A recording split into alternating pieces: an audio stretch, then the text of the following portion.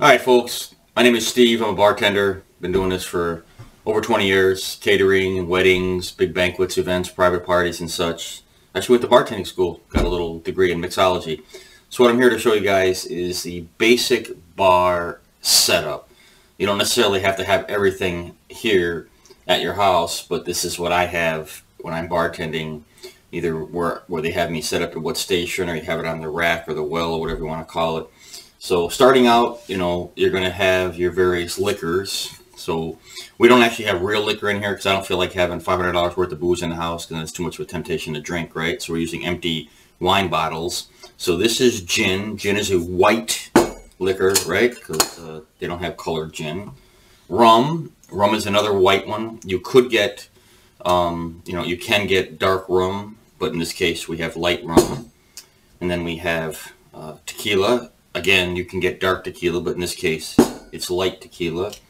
Then you've got vodka. And you've got, here we have, this can either be whiskey or it can be scotch, with Scotch whiskey, right? So scotch, an example of scotch would be like Dewar's or Jameson or maybe House of Stewart, something like that. And then whiskey would be like Canadian Mist, Seagram 7, VO, stuff like that, And then you have your bourbon. Bourbon is like Jack Daniels and, Jim Beam type of things.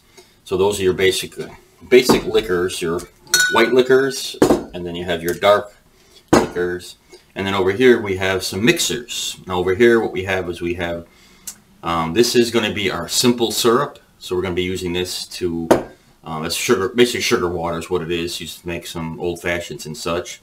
This one is our Angostura bitters. I'm going to go ahead and be putting that in Manhattans and old fashions. And then we have our triple sec. Triple sec, a nice famous orange flavor. I use those in Cosmos as well as the margaritas. And then over here we have your sweet vermouth. Sweet vermouth is going to be what you're going to be using to make Manhattans. And then you have your dry vermouth, and dry vermouth is what you're going to be using to make your martinis.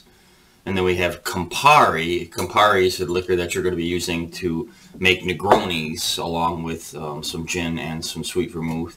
And in here, what I had, but what you should have, is the sweet and sour mix. So the sweet and sour mix, you can take this along with gin, and you make a Tom Collins. You can take the sweet and sour mix along with whiskey and make a whiskey sour. You can take the sweet and sour mix along with some lime juice, which I don't happen to have at this table right this second, but you can take lime juice and the sweet and sour mix in the triple sec, and you make yourself a margarita as well. And then, of course, we have our condiments. We have some cherries here, and you can also have oranges and lemons and limes and things like that. And then you go to glasses. This is a Cosmo glass, so you go ahead and put your Cosmos in here. You can also put martinis in here, obviously, Cosmos martinis. Sometimes you could put a Manhattan. You could maybe even put an old fashioned here. It depends on the high-endness of the bar where you're working at. But for me, for the sake of the purposes of the videos that we'll be making for this channel, we're going to be using this here, and this will be for Cosmopolitans and for martinis. And then you have your shaker here. This is a shaker and a pourer. This particular shaker here, I got it at barproducts.com.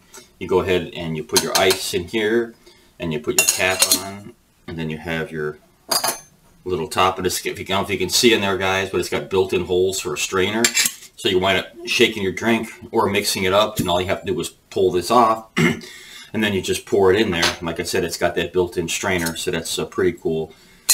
And you can basically you can probably make about as many as maybe make as many about 3 drinks with that one. It's not a super big shaker. We do have some other ones over here. We have the these other here, which actually have the whiskey sours and the Manhattans and margaritas, and have the mixes where it shows you on here. And a lot of times you'll see people at the bar, right? They'll take the 2. So they'll put, oh, there's some money now. Let's send some tips in there, people. So they'll take the 2 like this, right? And then they'll shake it up, and then they'll pour it. So that's how you can use the 2 different ones for that. And what else we have? We can use this as a beer glass. We can go to glasses again. This is a beer glass here. We can use this as for a Collins glass, tall Collins glass, whiskey sours. Obviously, Tom Collins would go in here. You can put margaritas in this glass, or you can put margaritas in this glass. It just depends on the venue and where you're at and what kind of glasses they have.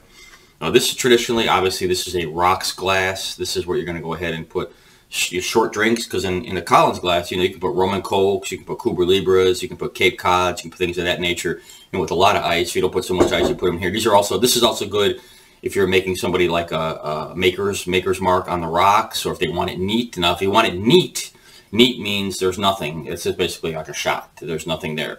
They find on the rocks. So if this was on the rocks, you put some ice cubes in here, and you go ahead and you pour your whiskey. And we'll show you guys how to do a pour as well. And then some people use jiggers. I don't use jiggers. I don't have time for that.